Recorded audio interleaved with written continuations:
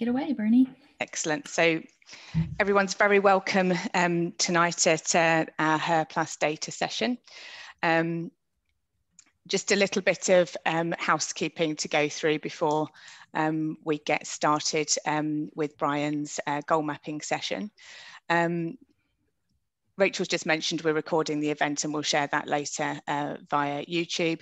If you've been on screens and things all day, feel free to move away from your screen if you need to. Feel free to turn your video off if you want to. As Rachel said, it's lovely to see everyone though if you feel comfortable in sharing your screen and your camera. Please feel free to engage and ask questions in the chat. I'm sure Brian will give us some guidance as to how he wants to manage that, but feel free to message any of the organisers with any issues at any time if you want to. And please don't share the Zoom room link publicly. It just allows us to keep it private. We do have a code of conduct. We've never needed to enforce this in any way, but if you have any reason to feel that you need either Rachel, Mona or myself, then these are the ways that you can contact us, and the full code of conduct is there on the Meetup page. So at HER+Data Manchester, our mission is to bring together women with a connection to data to provide a safe space where we can support and celebrate each other, share experiences and knowledge, and establish meaningful connections and talk data. We're your organisers. I'm Bernadette. Mona can't be with us this evening, and Rachel, if you'll just give us a quick wave now, but I'm sure most of you know us by now. These are some of the pictures of the last few events. We've been running for 3 years, and obviously most of our events were live, and in March this year we went virtual, as a lot of events had to as well. So I think Rachel will take a group photo in just a moment. Our events are usually on the second Thursday of every month.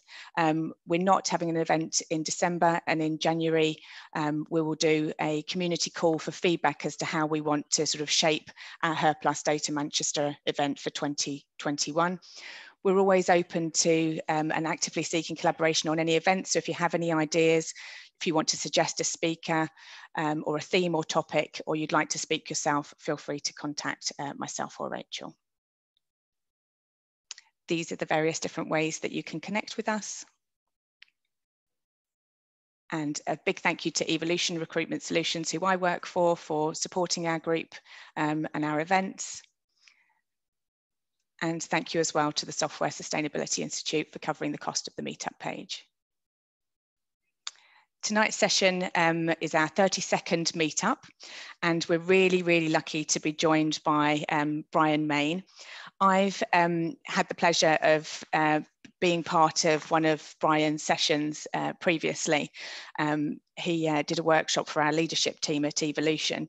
So I know that you'll find it both enjoyable as well as valuable. And I think this year's been one of those years that maybe people need goal setting more than ever in our lives. Brian is an international speaker as well as an author. And he is also well on the way to achieving his own goal of lifting the lives of 7 million people with his goal mapping programme. So I think Rachel's just going to take a photo and then I'll hand over to Brian.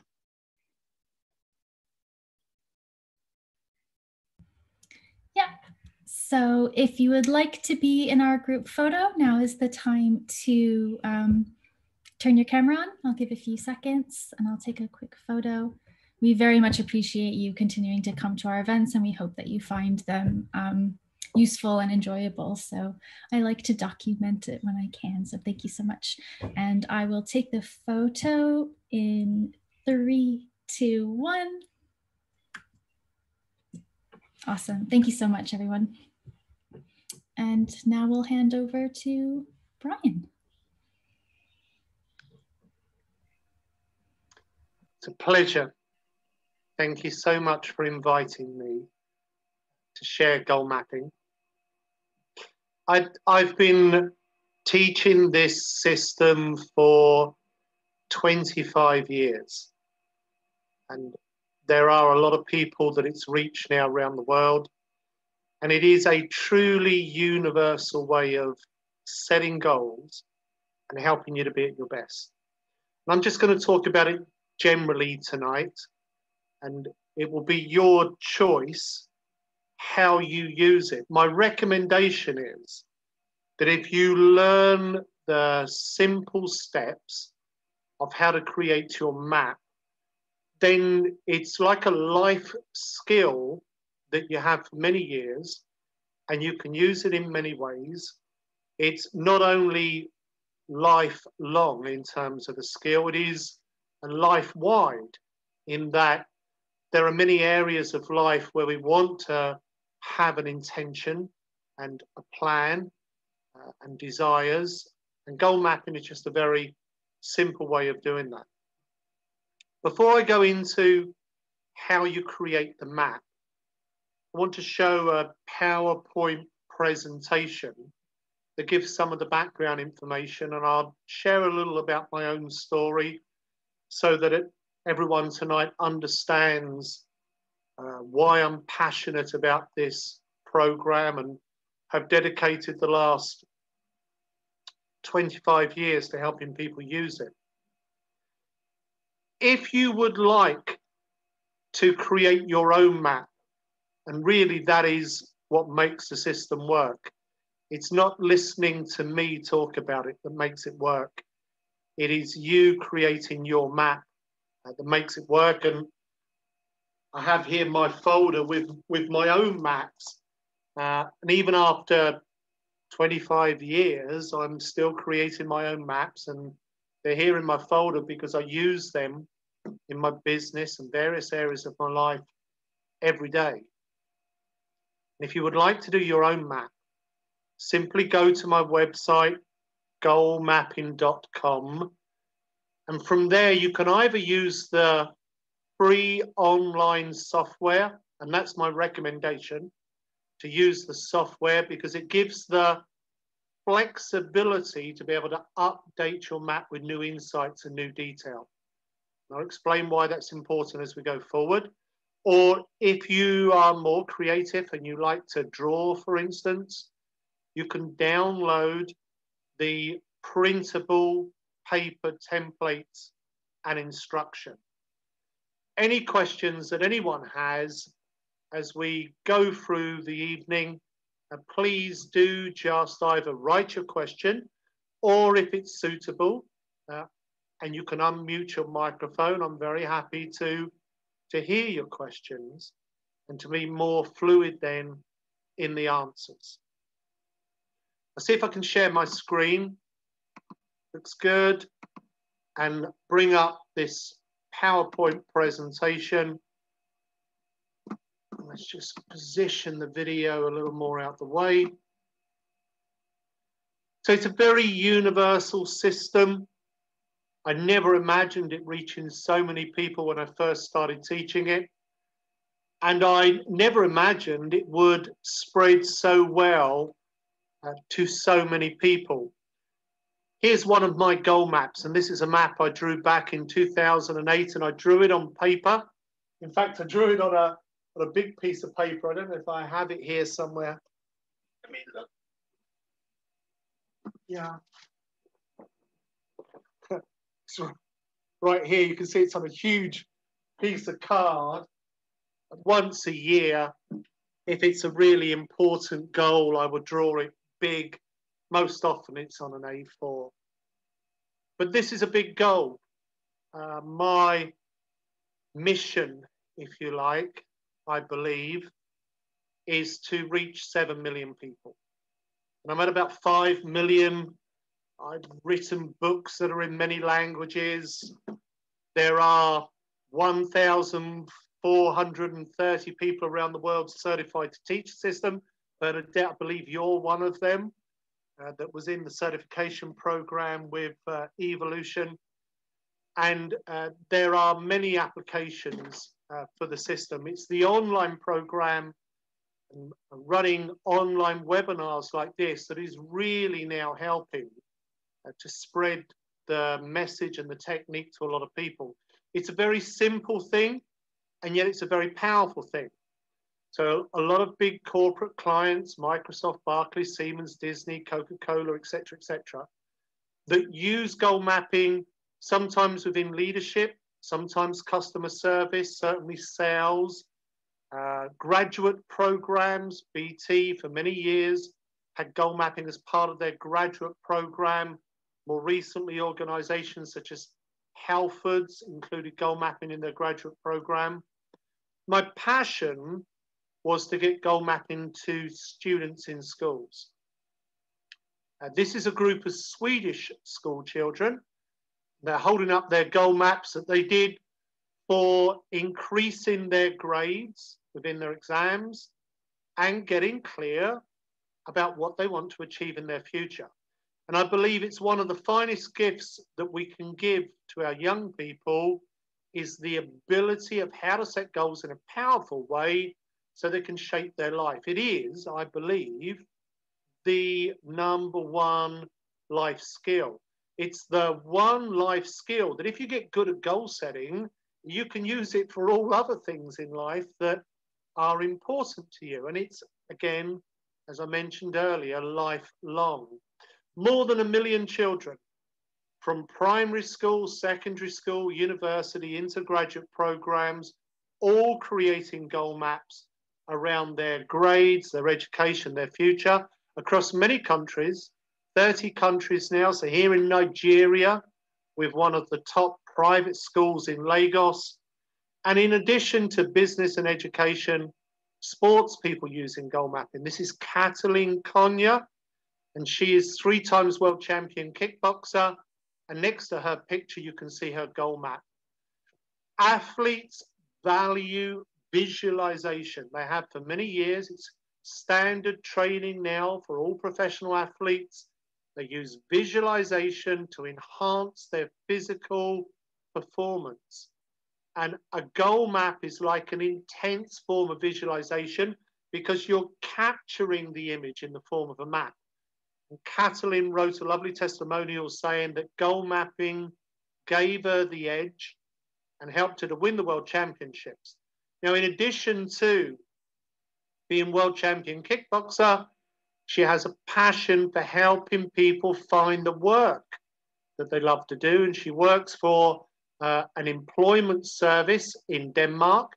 She's originally from Hungary, but now lives in Copenhagen. And she likes to help young women find their power, find the work they love to do, and excel within their dream career.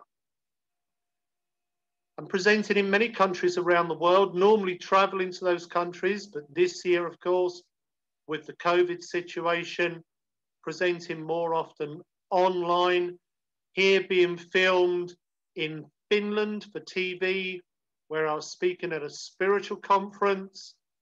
There are lots of magazines in various languages, all publishing articles around goal mapping.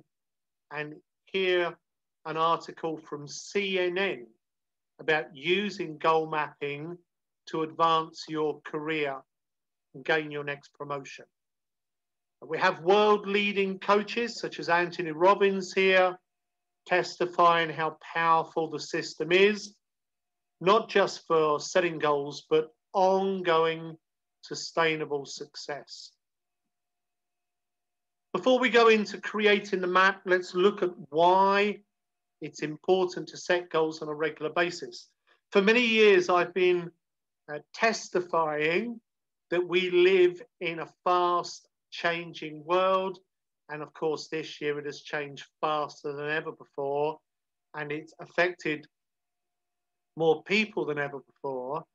And many people needing to change, not just the way that they work, but how they live, their daily habit patterns. The reason why the world is changing faster and faster is because of technology. And of course, this year with COVID-19, it's enforced a lot of change on people. And I'm meeting many people that are very unbalanced by the amount of change. Some people needing to find new employment, new ways of working, new income opportunities. Whenever we are in a lot of change, it's really important to remember that change always creates opportunity. The only way that we can have something new, something more, something different in our life is if there is change. The challenge is that so many people are in fear of change. And if we are in fear of change, we become blind to the opportunity. The fear blinds us to the opportunity. It's often hidden behind the difficulty. It's like the silvery lining in the cloud. But when we're in fear, we just see the cloud and not the silvery lining. Now, you'll notice here the uncertain is written in bold. Because if we are sure that the changes are going to be good for us and there's no fear, if we really believe, oh, there's change coming, but it's going to be a promotion, it's going to be more income, I'm going to be a lot happier, I'll be healthier, wealthier, bring the change, we like it, bring it. When we are uncertain about the changes that are taking place, and it's a very distressing thing, I think, for many people at the moment, that they are living with such uncertainty about their future. When we're in that uncertainty about change, then the tendency is we go into fear. And when we're in fear, either we become blind to the opportunities, or we can see the opportunities, we know they're there, but we're too afraid to step forward and seize the opportunity. The more we can approach change with the right attitude of mind and condition of heart, the more we're able to both see and seize those opportunities and step forward and find a benefit in our life. Sometimes the changes in our life are more minor, and other times, as they are for many people this year, the changes are major.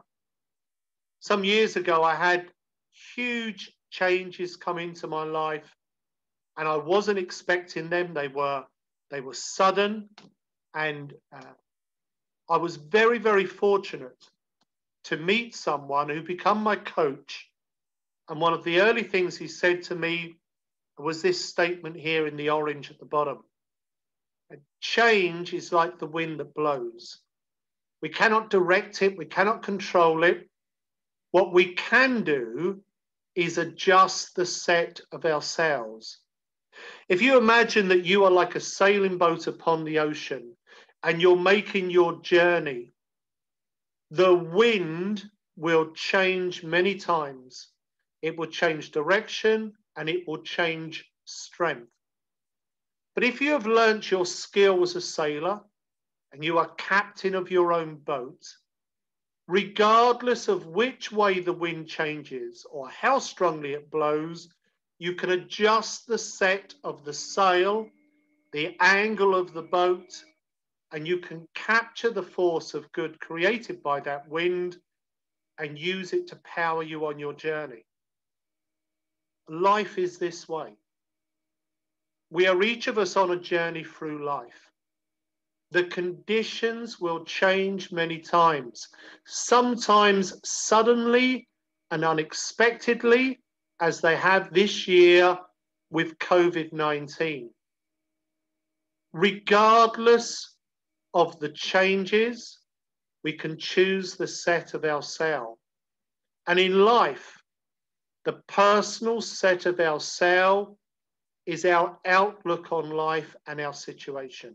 It is our belief about ourselves and our ability, and it is the attitude that we bring forward and meet the situation with, which influences our physical response and action. And regardless of our situation, we can choose our thoughts, and through that we can influence our feelings and attitudes and empower our actions. And by choosing thought, feeling, and action, we are able to find the opportunity created by change.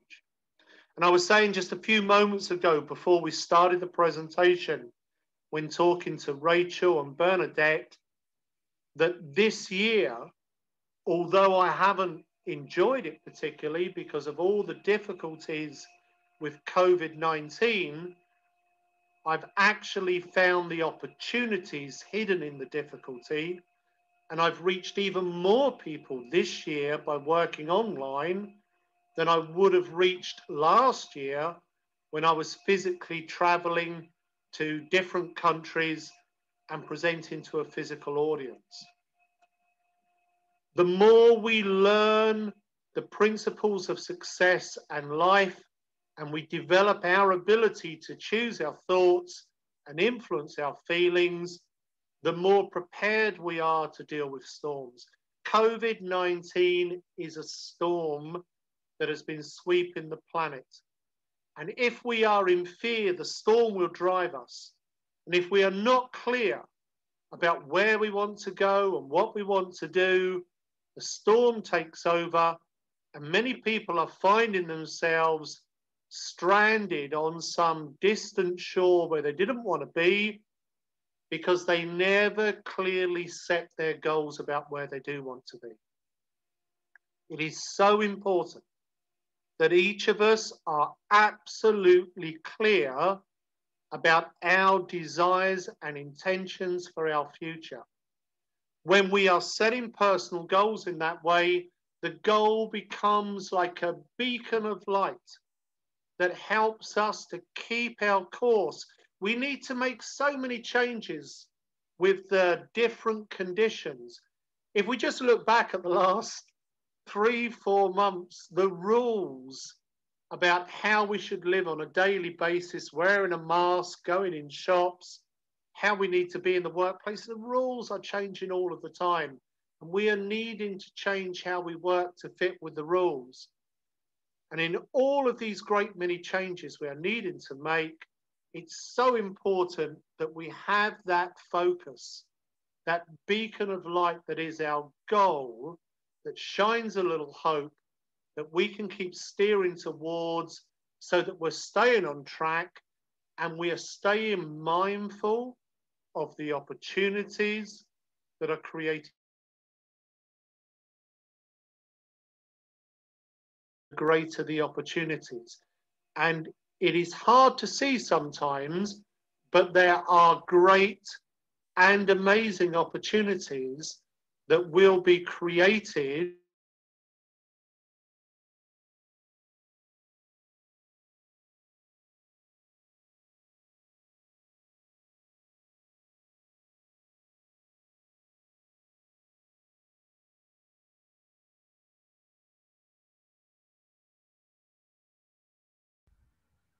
Did we lose Brian?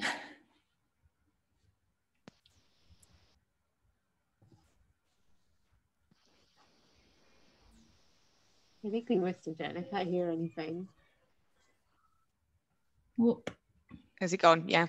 Okay. I'm sure he'll go and come back. It's bound to happen, isn't it? Yeah. Has anybody made a goal map before? I have, obviously, but has anyone else?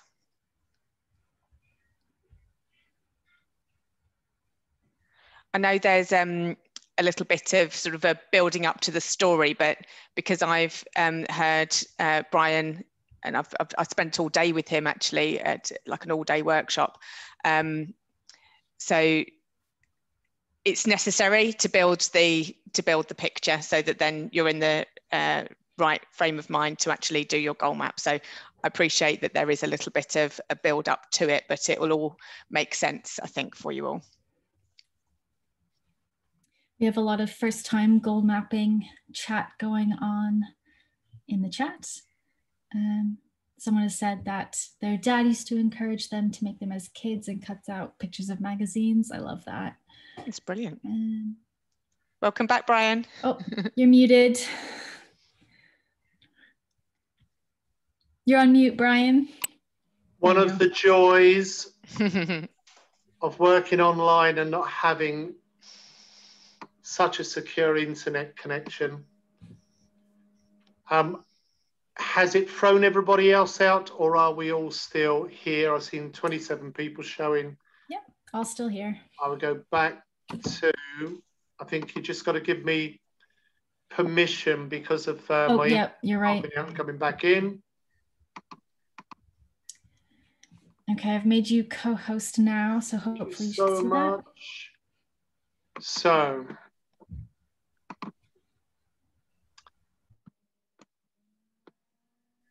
the very best way that I've discovered of creating a goal map, of setting goals, is a goal map. And what makes a goal map unique is this balanced combination of words and pictures. We need both. The words in the form of an affirmation, so a statement that's written in personal, positive, and present tense, and the imagery, of course, forming a visualization. And by using this combination of words and pictures, affirmation, visualization, we engage both our logical mind, which thinks more in words, and our creative mind, which thinks more in pictures. In creating the map, 7 fundamental steps of creation. Step 1, we want to have a dream and get clear about what we want to achieve, and then to structure it. So in the very center, we have a main goal, and then on either side, we have secondary goals, and these can be from all different areas of our life, or they can all be from the same area, such as our career, or a project, or a health map, fitness map, that type of thing. At the top, we have the motivating reasons why. What are your strongest reasons, emotional reasons, for why you want to achieve your goals? And then when. So a goal without a date is not really a goal, it's a wish that maybe we'll get round to someday. By giving a date, and we may not achieve the goal by the date, but by having the date, we have a aiming point, and we give a start date, and that forms a timeline. So start date at the bottom of the map, and then just underneath the main goal, a target achievement date. And then in step 6, how? What are the 3 major actions or steps we need to take that will move us along a path towards the achievement of our main goal? And then finally, who? Who will help? Sometimes the who will be us, a way of being, like an attitude of being focused. Or sometimes it will be significant others, teachers, advisors, family, friends. Sometimes it's going to be a team. We want the who opposite the how, moving us towards the what. So the goal is the what.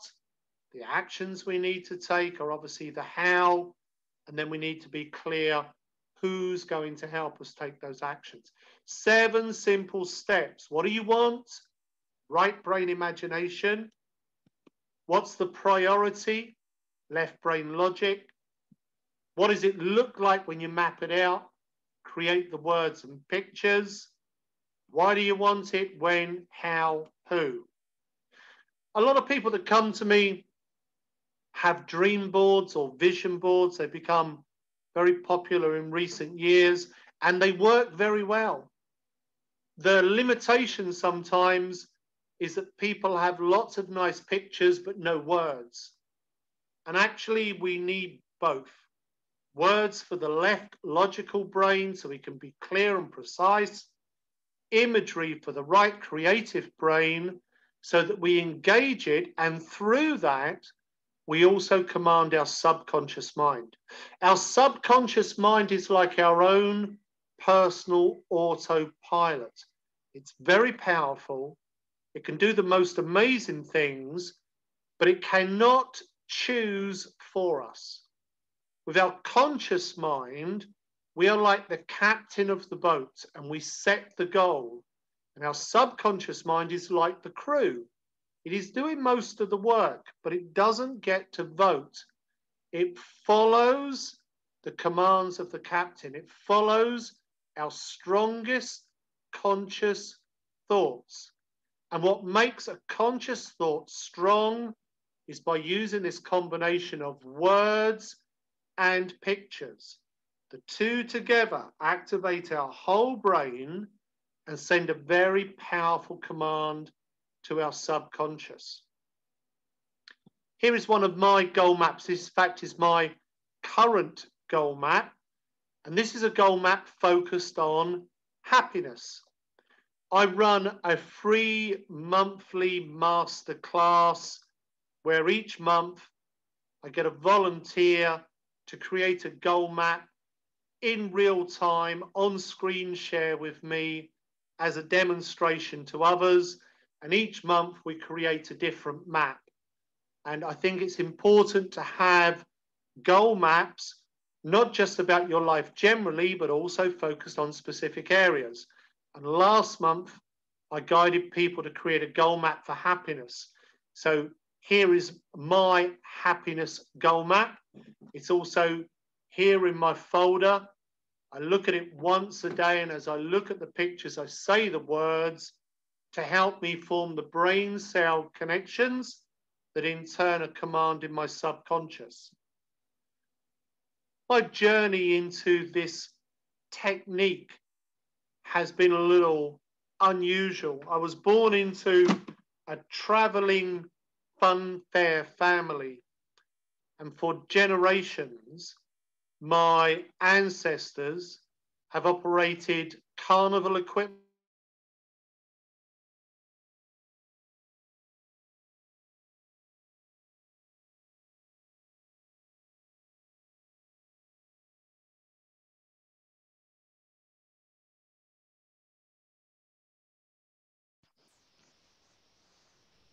Happened again.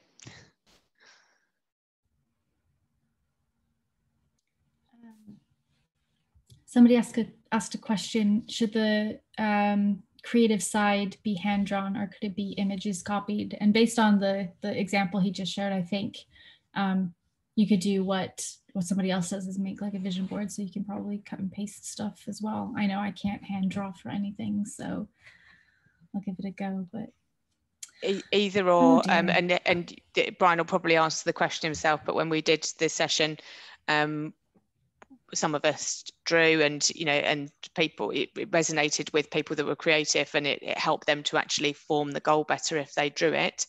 And then I would be someone that would copy and paste those images, and either or. But what is really important is that you've got imagery combined with words. I think that is a really interesting idea in order to engage both sides of the brain. Hi, Brian. I have to make you co-host. Oh, it says you are still co-host. I've never had it drop out like this before in a webinar or presentation, so my apologies. It says when I check that it's still connected, and for some reason though it's obviously losing the connection.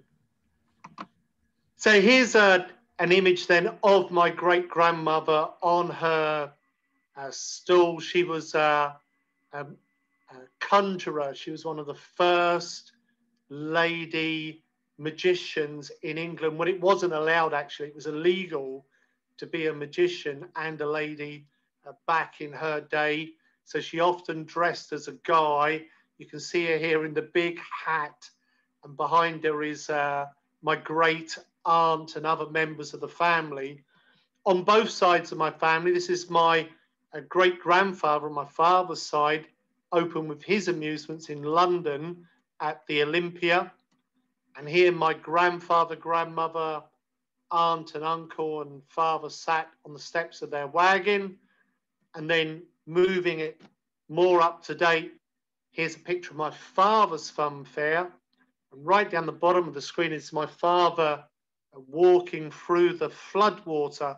This picture was taken at Weymouth, and it was taken the year I was born, 1961. And my father decided at this point that the fairground life was changing and becoming harder. And one of the main reasons was home entertainment. People started to have TV sets, and they were less interested in going out to the traveling fair because they had more modern conveniences at home. And a lot of the fun fair people took the opportunity and saw the change coming and took their amusements to the seaside, which is what my father did. And he took all of his amusements to where I still live, which is Ventnor on the Isle of Wight. And I'm sat at the moment not far from where this picture was taken. I live on the seafront. And here in the picture, you can see the pier that my father owned and opened all of his amusements on. And gradually, the business here on the island grew. And so we traveled less and less with the fun fair. But up until I was 18, I would have 3 different homes each year. I had one home traveling around on the fun fairs for 4 months. Normally, it would be at the start and end of year. And then through the summer months, I would be on the Isle of Wight, where we opened up for the tourist industry. And then we had a 3rd home, which was our winter base by Heathrow Airport. So 3 different homes each year for about 3 or 4 months each home. 3 different sets of friends, always 2, sometimes more different schools. No schools where we traveled.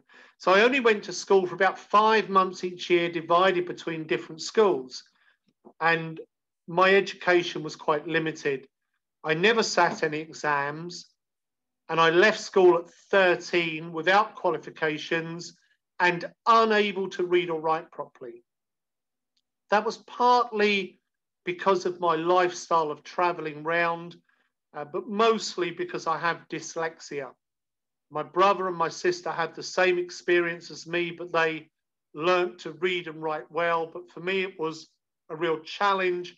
And I think if I had been born into a more normal life and attended the same school all year round, I would have still struggled academically because of the dyslexia.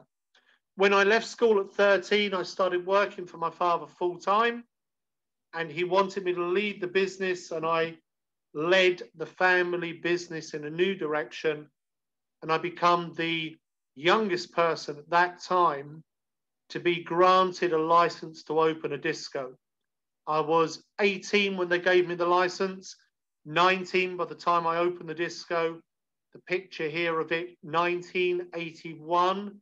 It was the beginning of the new romantic scene at that time.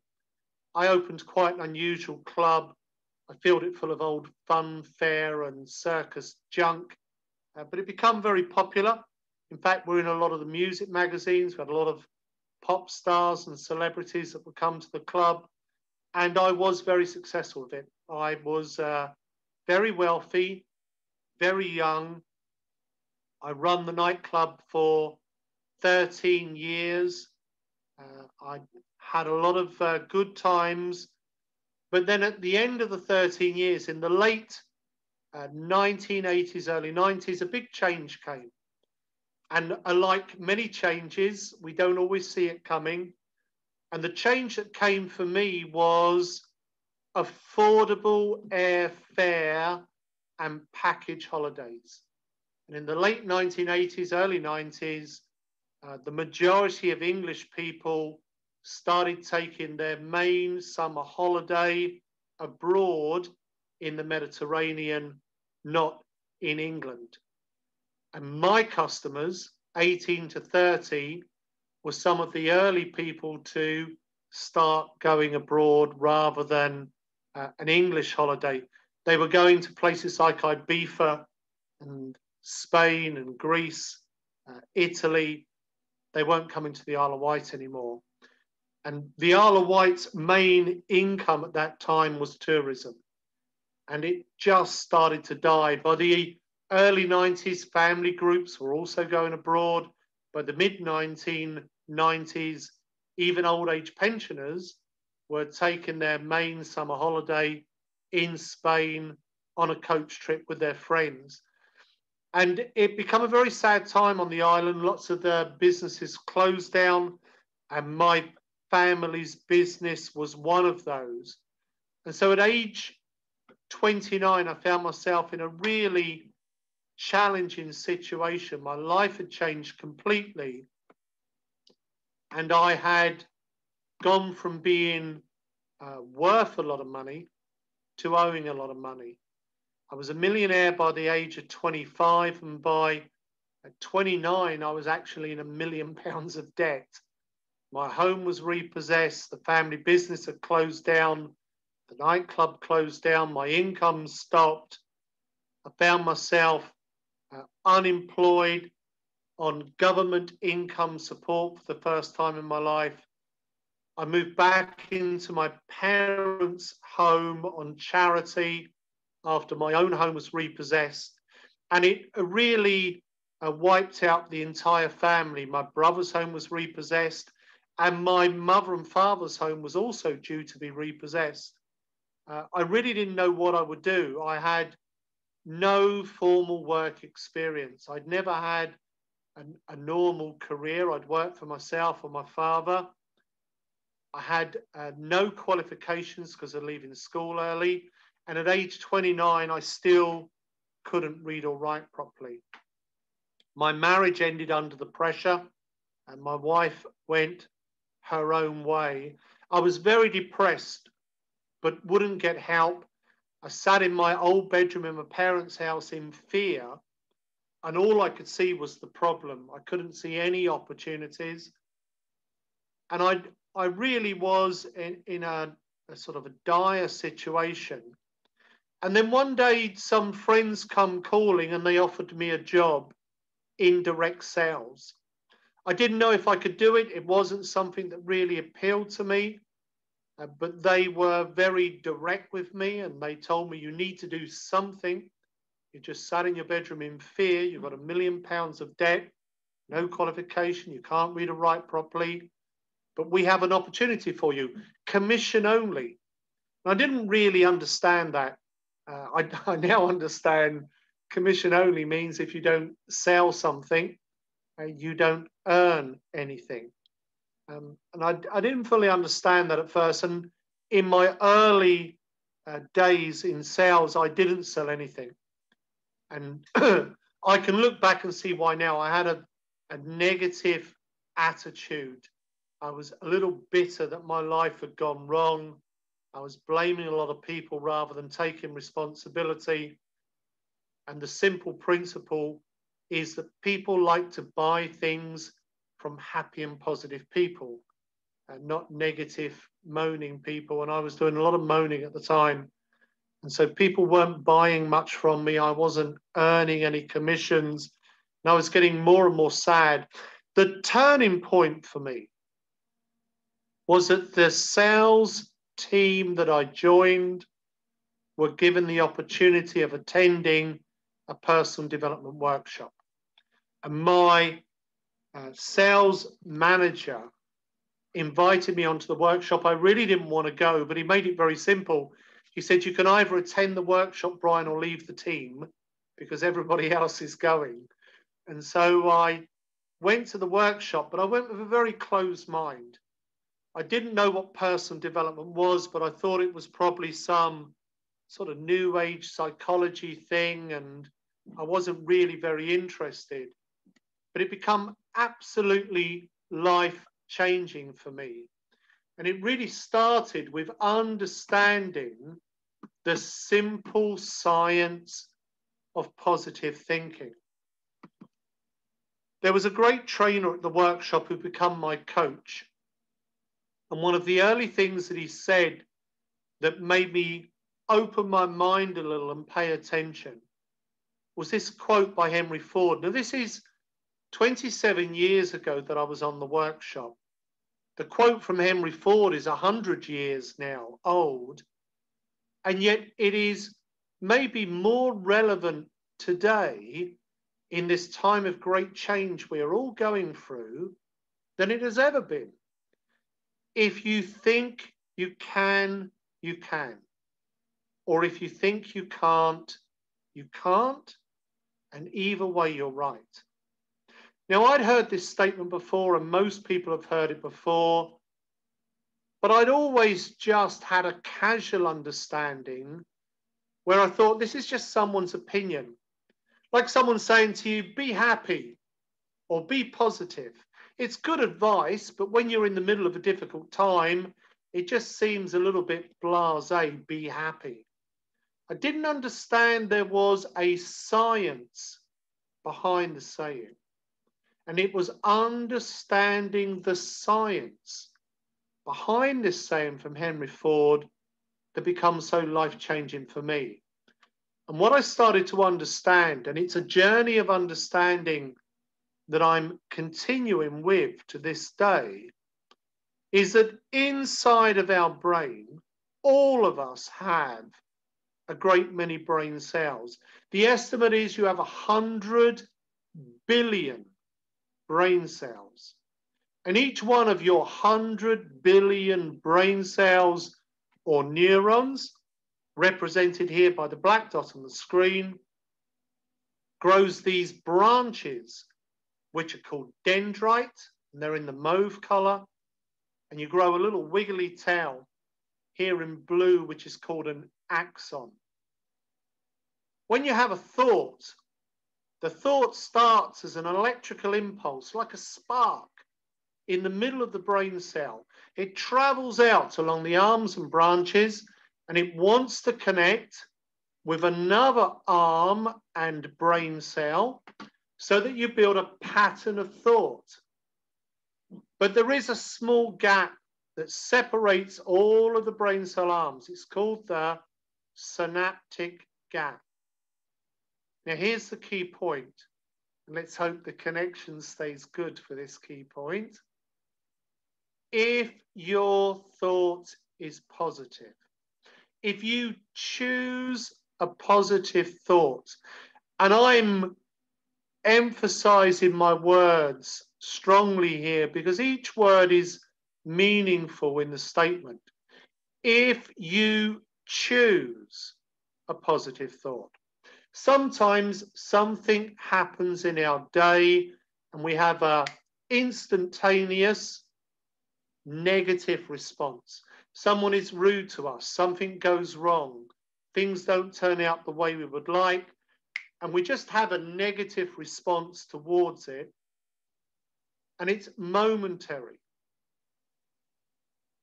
After a few moments, it's a choice, and you can choose to stay focused on what you believe is wrong, or you can work with your mind and you can choose to look for that silvery lining, the opportunity and the difficulty. You can choose to look for what is right. And if you choose to hold a positive thought about yourself, I like myself, or about your life, it's going to be okay, or about an area or aspect of your life, like your ability to find the opportunities created by the change in your life. If you hold that positive thought, the positive impulse starts in the middle of the brain cell. It travels out along the dendrite arms and branches, and it stimulates a neuroreceptor at the end of the axon to release a chemical into your brain called serotonin. Serotonin is the chemical that gives you the feeling of happiness and well-being. It's the feel-good chemical. It's the same chemical that is triggered when you take an antidepressant, such as Prozac. If you train your brain, so if you practice the simple science and techniques of positive thinking, using affirmation, I like myself, and visualization, that naturally releases serotonin. You can read endless medical reports on the internet about how we have this natural ability to release serotonin. Think about something happy and you start to feel good because the thought triggers the release of serotonin. The serotonin gives you the feeling. You can check it out in your own experience. Focus your mind right now onto some happy memory, maybe from years ago when you were young, maybe recently, maybe a happy thought of something you believe is coming. And as you focus on that happy thought, you release the serotonin and you will start to feel happy right now in this moment. Every emotion we experience is triggered by chemicals from our brain and body. The emotion just doesn't come. Our thought triggers the chemical release. The chemical release creates the feeling. A lot of people don't get this fundamental point. If you listen to people's language, you can hear it in their words. They will say things like, oh, this makes me angry, or that makes me happy, or you make me sad. And the literal truth is, no thing and no one can make us happy or angry or sad or any other way. It is our thoughts about life and our thoughts about people and our thoughts about ourselves that trigger the chemical that give us the feeling.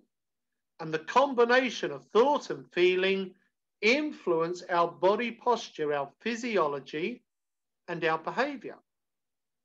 Serotonin not only gives us a feeling, and it's a good feeling, a positive, it's the happy chemical. Serotonin is also a neuroconductor. It bridges the synaptic gap. It joins the brain cells together. It allows the thought impulse to continue on its journey, and we form this positive pattern of thought.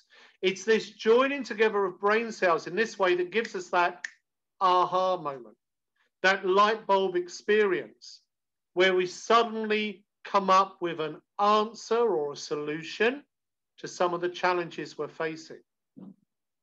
Now, at first, we have that new idea, the brain cells join, but then they break back apart again. And this is why it's so important to learn how to set goals in a powerful way. Because when we have those new good ideas, we want to capture them in the form of a goal.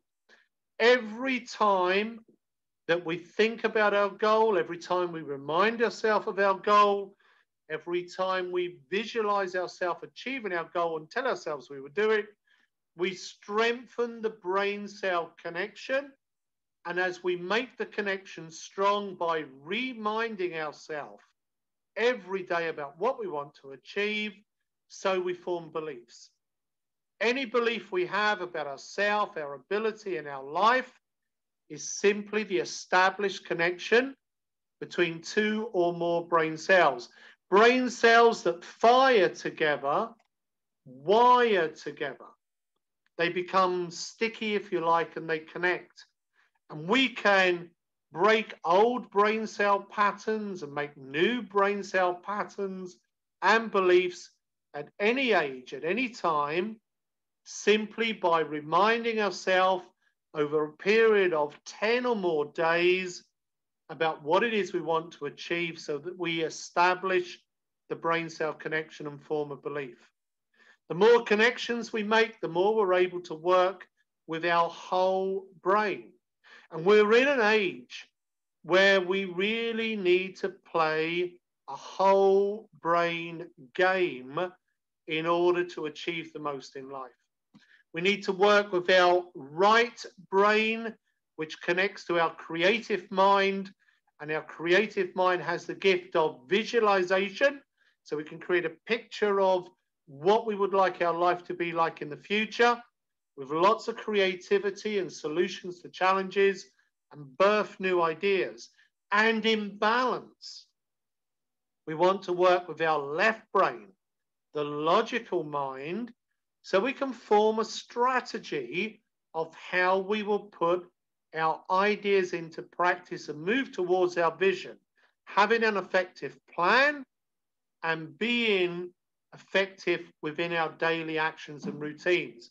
And the more we're able to find this balance between right brain and left brain, words and pictures, creative mind, logical mind, the more effective we are in turning our thoughts and chosen desires into our conscious daily reality. Therefore, if you think you can you probably will.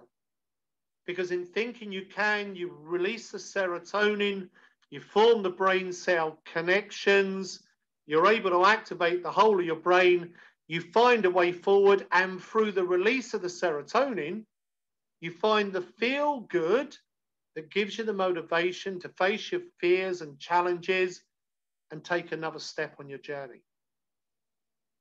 And just like Henry Ford said 100 years ago, if you think you can't, you probably won't.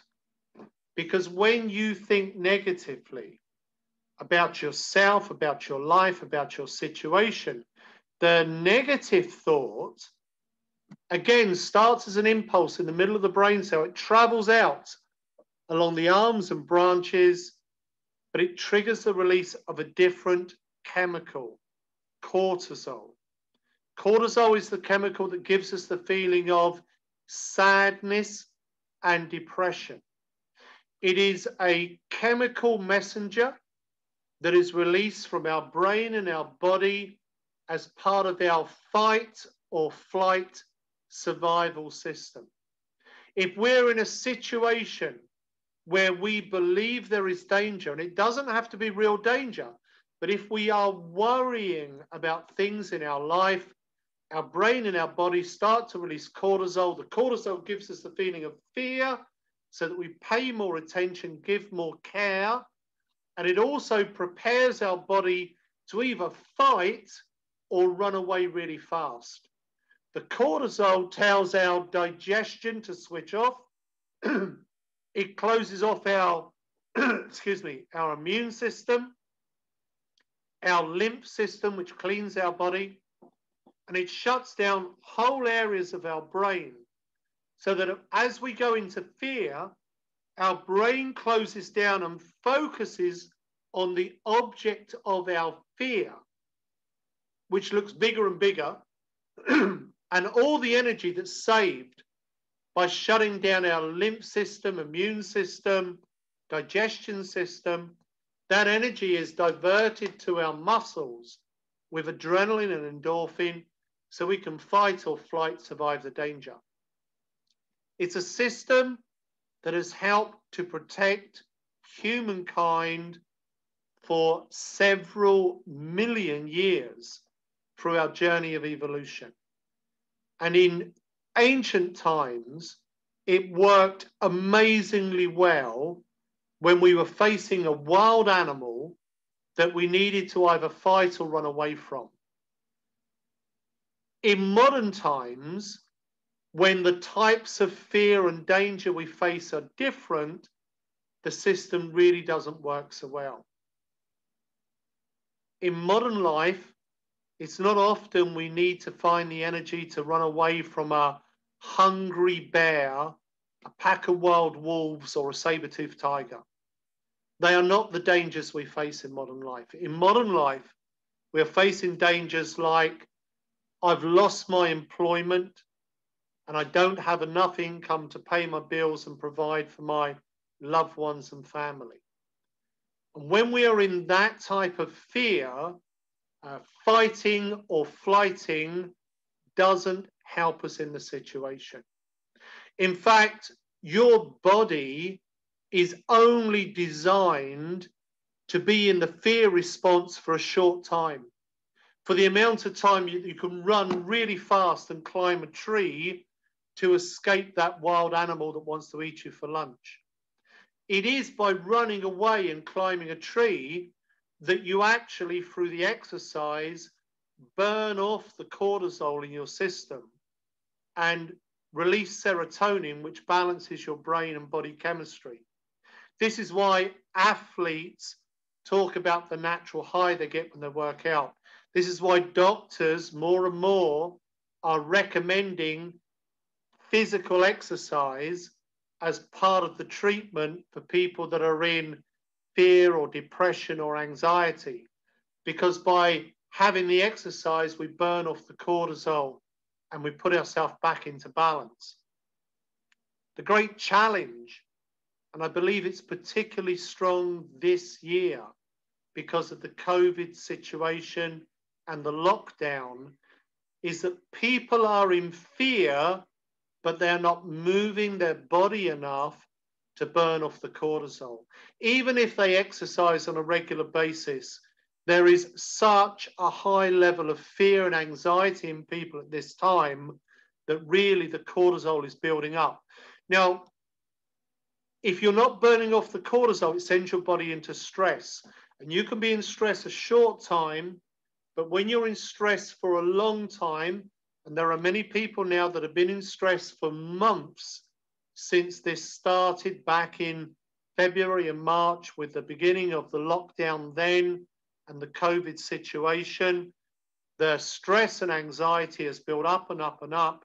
And it means that people are living with their digestion not fully working, so they're not getting the proper nutrient from food they eat. Their lymph system isn't working because their body's getting ready to run, but they're not running away from the danger. And that means that their lymph system isn't clean in their body, so toxicity is building up. When people are in stress for a long time, they start to get problems with their skin, spots and rashes and eczema, because their lymph system isn't clean in their body. The immune system is also suppressed when we're in stress, and that's why people that are in prolonged stress start to pick up colds and flus and then more serious illness.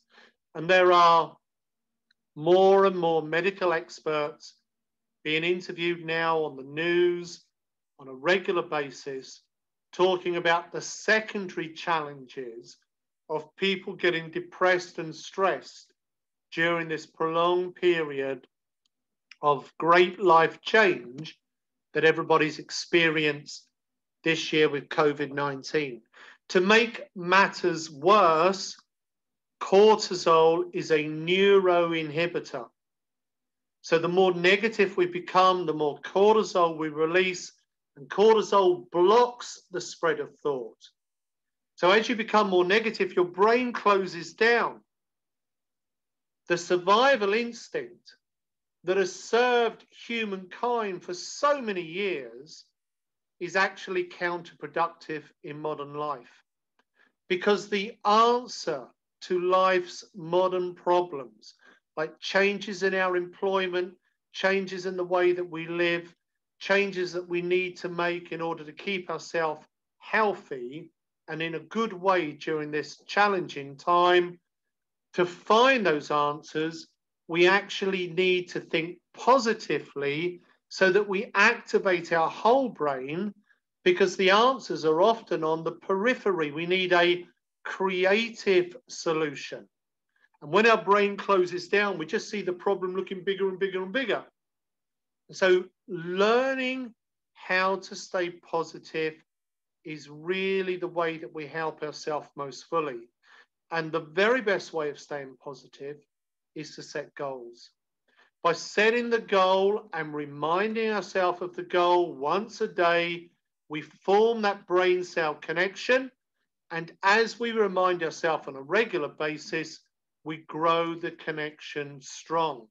And by doing that, it helps us to engage in both our left logical brain, so we're good at making a plan and following a strategy, as well as engaging our right creative brain, so that we can get clear about the vision and the desire that we have for the future.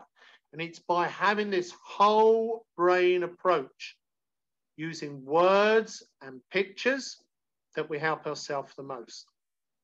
The very first meaningful goal that I set for myself when I was taught this 28 years ago now, was I set the goal to learn to read. It took me 1 year to teach myself how to read well. It was using positive thinking and imagining myself being able to read and telling myself I could do it that was the key for me. And when I learned to read, I become fascinated in the science of positive thinking and personal development and goal setting. And I started to use it in all the areas of my life. I used it in my sales, and I took my performance from the lowest person in the team to the highest. Lots of other people wanted to know how I achieved that. I started to make presentations, It was then recommended that I made a switch in my career from sales to training, and I got a position with the training department, and then was headhunted by various training companies. And then after a couple of years, I went freelance and started my own organization and started to teach the goal mapping system. Goal mapping came in a single flash of insight. And it's difficult for me to put into words how truly amazing it felt to learn to read at age 30. I believe that most people at age 30 have been reading for many years, and it's just become normal for them.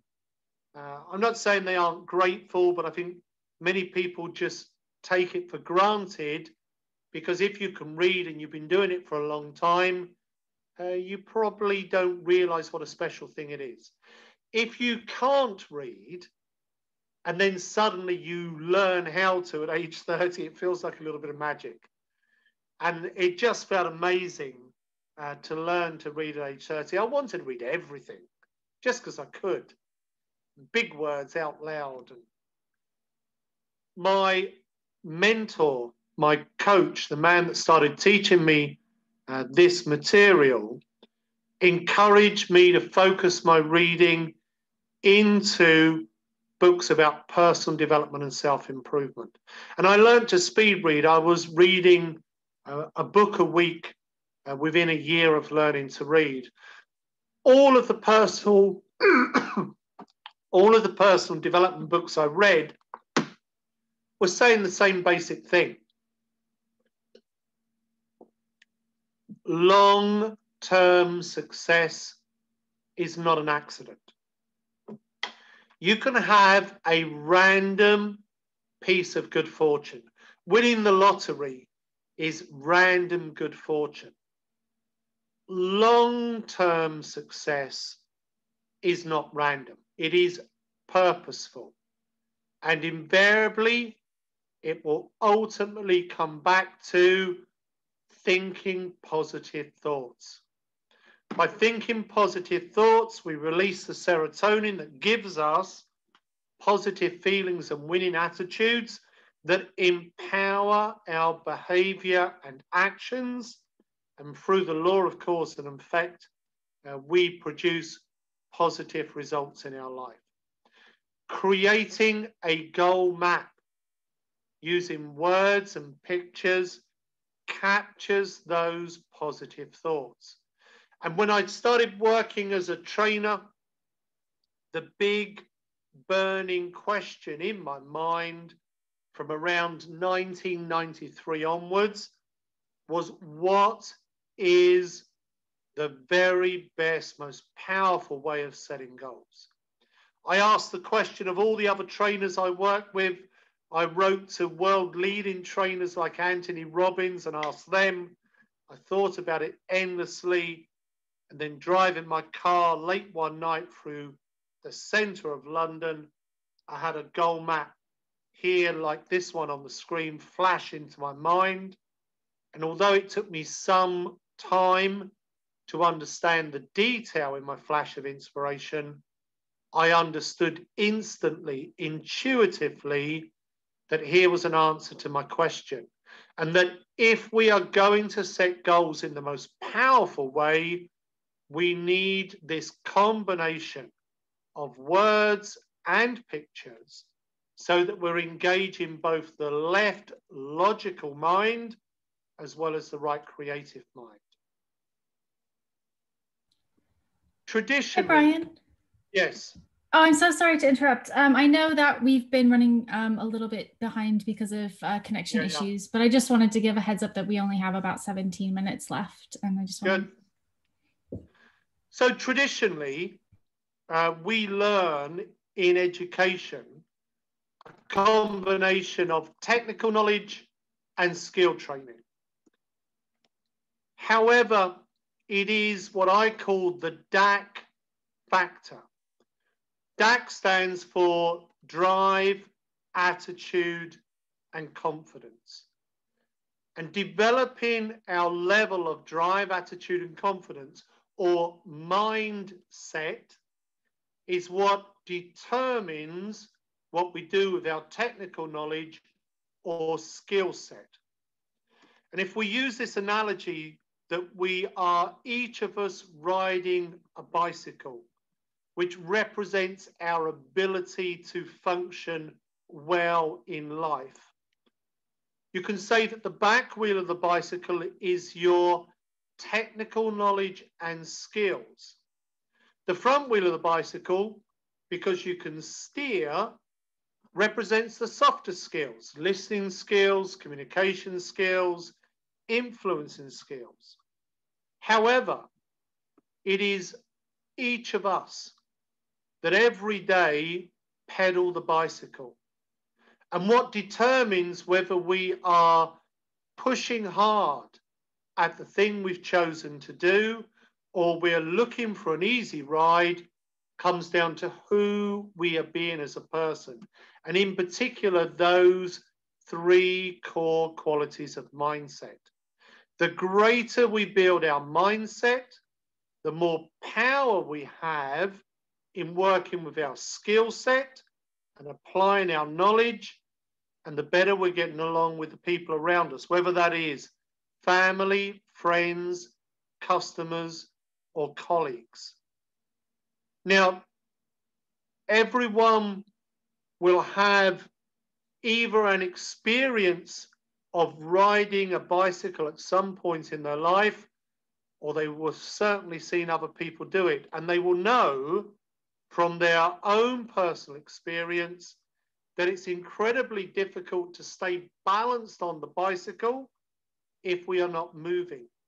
We need the momentum to give us equilibrium or balance.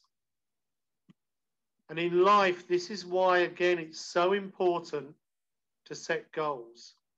Having a goal gives us that sense of direction and momentum that helps us to move forward, pull through the difficult, challenging times, and through that we keep our balance in life.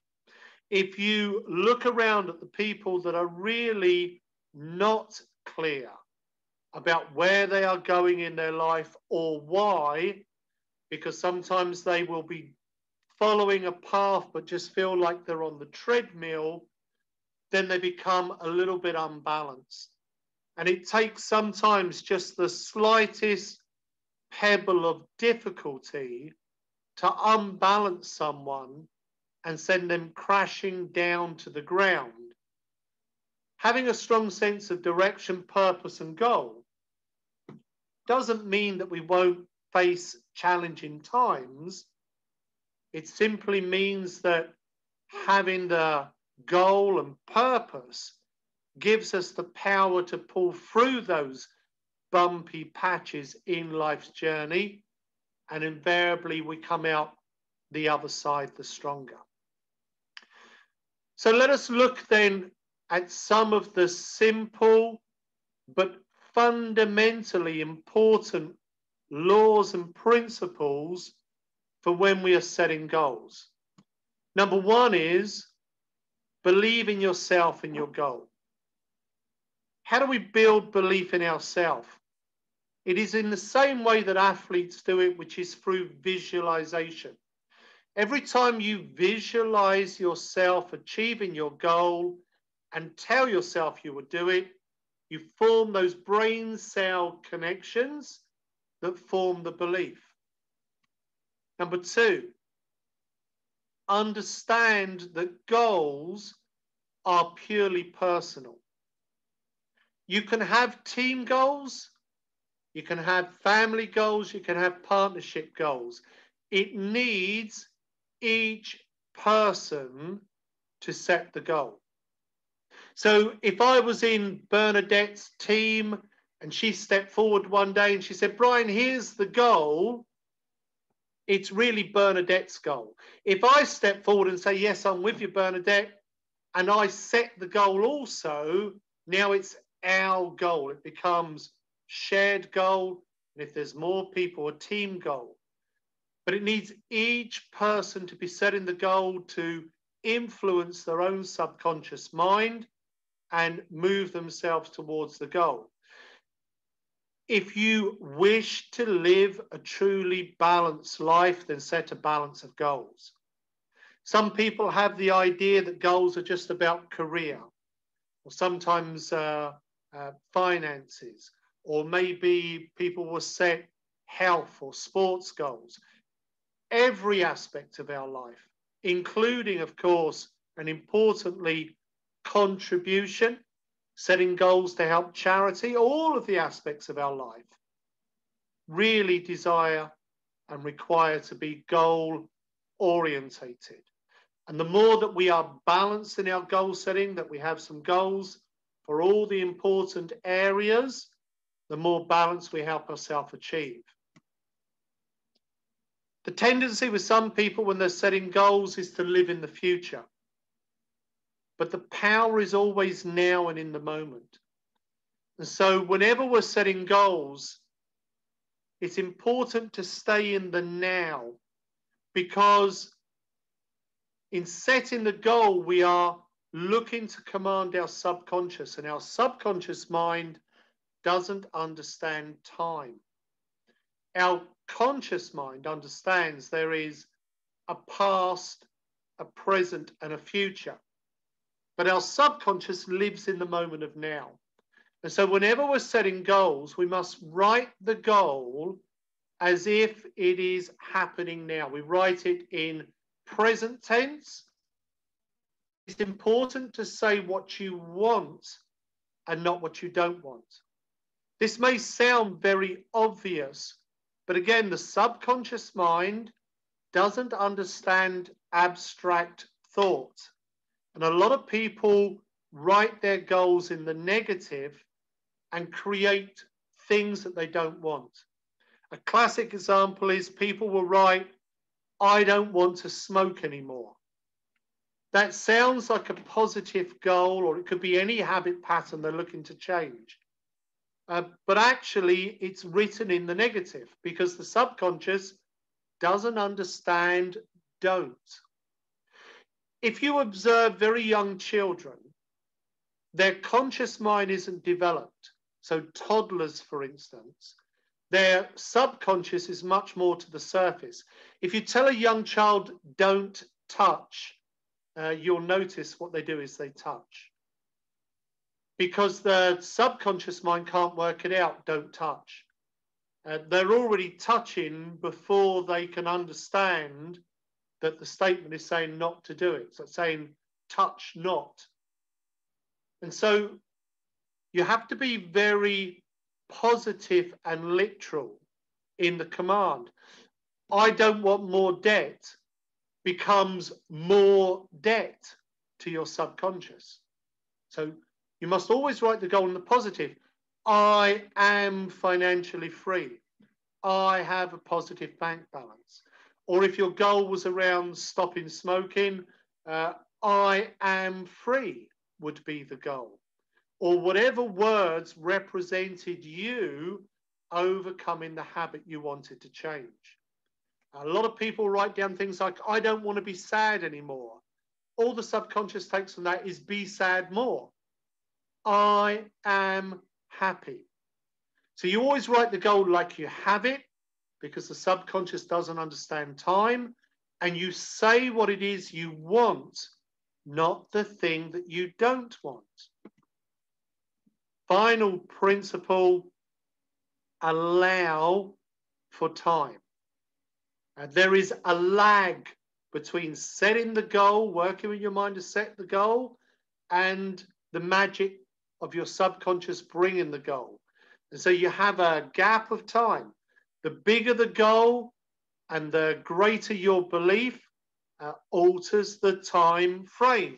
Sometimes we've got a big goal, like for me, writing the book was a big goal.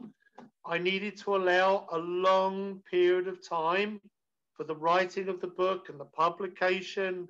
In total, from starting the book to publication, it was about 4.5 years. But it was worth the waiting, the time for the goal. And of course, it wasn't a consistent effort for 4.5 years. It just took that amount of time to work through the process of creating the goal and it manifesting. So here is my main website of goalmapping.com. You can sign up for absolutely free.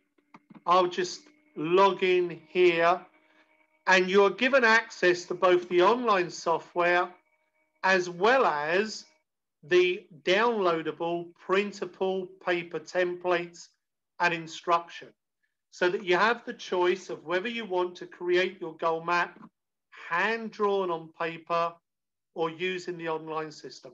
I actually like to use a combination of the two. Here are some of my latest goal maps. They show up here. I'm on my home page. If I go on to my goal maps, you can see that I have loads and loads and loads of maps. Some of these are old and they've been achieved, but I've left them here because I like to look back on them. Others I've just started, like this one that I'm doing to help teachers learn goal mapping and help young people in youth clubs and schools. But here is one that I created just last month, which is my happiness goal map. If I click on that, you can see I've got the goal map here in words and pictures. And I'm using a combination of my own drawings that I've uploaded into my personal image library, photos that I've taken. This is me on the beach just outside of my apartment here on the seafront this summer. My children skiing with me last year, me speaking at conferences. So I've got main goal in the center. This is focused on me being happy, side goals, and the difference that being happy makes in my productivity within work, the effect it has on my children. It boosts my income. Of course, it's good for my health and well-being. I'm working on a 1-month time frame because looking at your map once a day and saying the words forms those brain cell connections. And a good period of time for that is 1 month. And then here I've got the steps and who's going to help. And you can quite simply sign up for the program for free, go into Create Map, and it takes you through the 7 steps of creating your goal map. There's video tutorial on each of the steps so that out of the other end pops your goal map. If I go back into my health and well-being one, I click on the edit. You can listen to the visualization. It's about 7 minutes long of me helping you to relax and seeing your best day in the future. You then write your goals down. You just write them in the field, click Add Dream. And then in step 2, you identify what you believe is the most important goal. The one that once achieved most helps you with the others. In step 3, you add the imagery. If I click on the image icon, it opens up the image library. You can upload your own images. You have your own personal library, or you can access the pre-stocked folders, or you can search the internet if you're looking for a specific image. You follow the same process for all of the steps. So step 4, you're putting in your motivating reasons. And then step 5, you're choosing a date within the calendar. Step 6, you're identifying the actions you want to take. You can write a to-do list if you want to connect to each of the actions. Then step 7, who's going to help you? Is it just you, or are there key other people? And then final step, number 8, brings you through to seeing your map. And of course, having the map digital, you can choose. Do you want to see it side by side, combining the words and the pictures, just words? You can share it with somebody else, a coach, a team member. And of course, you can download it and print it out.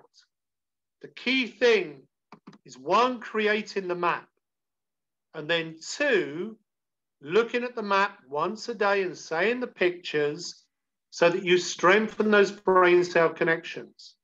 Follow that process for 10 days minimum, 30 days better, and you start to form beliefs and constant commands to your subconscious. It is very, very simple, but also powerful. It is simple enough that 1 million children have created maps.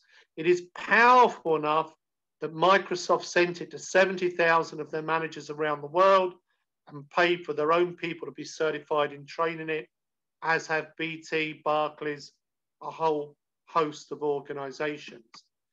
The material freely available, either to use the software or those printable templates.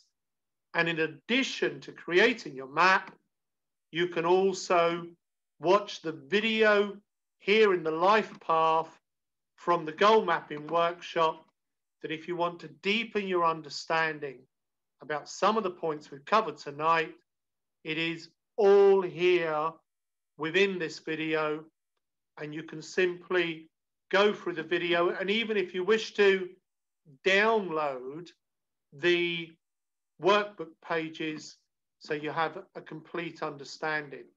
There are a number of tools and resources on the website, such as doing a life balance check or exploring your life purpose, accessing the to-do list. There's a resource center with the workbook pages and an online journal. If you wish to, you can also find a goal mapping coach in your area. We have many around the world who will work with you and help you to shape your map.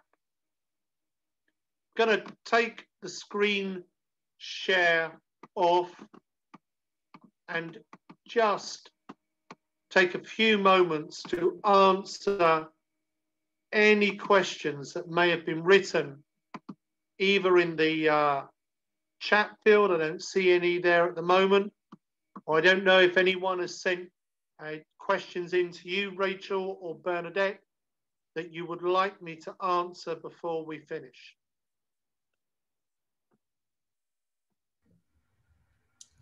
First, let's just go ahead and thank you, Brian, for your presentation. Virtual You're round very of welcome. applause. My apologies for the dropout of connection we experienced there. It's not a problem. We just had a few questions at the very start. Did anybody want to unmute and ask any questions before they go?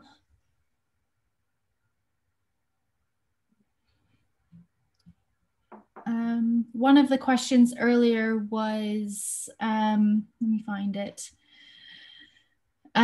Should the creative side be drawn by hand, or could it be images copied? And I think that was kind of answered by what you just demonstrated on your website. You can insert kind of however people feel most comfortable. Yeah, I'll just add one quick point, which is, it is not the medium, it is the meaning of the image that is the key thing. So for someone who likes to draw, that will create a lot of brain cell activity. For someone who doesn't like to draw, it creates much less brain cell activity. And regardless of whether you like to draw or don't like to draw, having a recognizable photo, like I have a photo of my children, that image is deeply ingrained in the consciousness. So if you use a family photo of loved ones, that will actually trigger more brain cell stimulation than any drawing you can do, because the image is so deeply ingrained into your brain cell pattern and consciousness. It really resonated with me what you were saying about basically the months of stress and anxiety and fight or flight mode in the past few months. I definitely feel like my fight or flight mode has just been active for ages. So I'm really looking forward to using this as a way to kind of calm that down. I don't know if anybody else wants to unmute or show their video if they had a chance to do a goal map while Brian was going through it. I made one with a really simple I say simple, it's been my goal since the start of lockdown to start doing yoga. So I've got a lot of positive statements and people who I can hold me accountable. And my goal is to start doing yoga by the 1st of December. Of course, there is one other aspect within that fight or flight and lockdown, because you just mentioned it, Rachel, which is freeze. And it can be very strong in ladies because it's a protective instinct, particularly if you've got children and you imagine you were out in the jungle and a wild animal was coming. Sometimes you'll fight, sometimes you'll flight, other times you will freeze. So you stay very still and you hide, and you see this happening naturally in lots of species. And I think there are probably a lot of people that don't know what to do in this situation, and they're feeling fearful because they're seeing life changing, and because they don't know what to do, they're freezing, and they're freezing with that fear. And again, a goal map, really it works in two ways. It helps us to become very consciously clear about what we want to achieve, as well as sending that powerful command to our subconscious to help us move towards it. I think we have one question in the chat. Is there anywhere good to get inspiration for goals if you're feeling a bit stuck? Well, I'd say watch some of the video that is within the online program. In total, there's quite some hours of video there, maybe 4.5 hours of video. We've been covering just a little more than an hour's worth, hour and 20 tonight, hour and 25 maybe. And so there's a deeper understanding there. And of course, I do give also a free monthly masterclass. And so in addition to what we've done tonight, I do a goal map in real time where it's less presentation and more working through doing the map. And the next one of those is next week. And again, people can register for that on my website. There's no payment or anything like that. It's absolutely free. And people can just join it and follow through and create their own map by watching me coach somebody else to create theirs. Got it. Thank you. And the one next week will be on a goal map to increase self-esteem.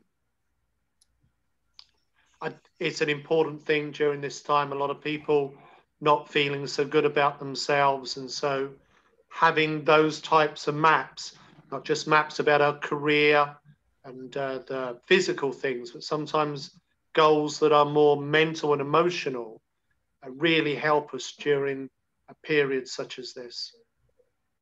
Absolutely. Do we have any final questions?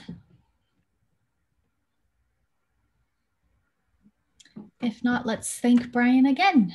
Virtual. My pleasure. Thanks so much, Brian. Thank you. Lovely to be with you. Thank you ever so much. Apologies for the internet